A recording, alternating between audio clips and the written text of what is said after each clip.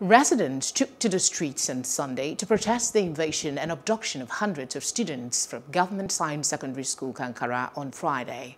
The protest was led by one of the mothers of the abducted students. The protesters went round the school premises and some parts of the town with placards conveying various messages. They are asking the government to speak out, rescue their children and safeguard their state.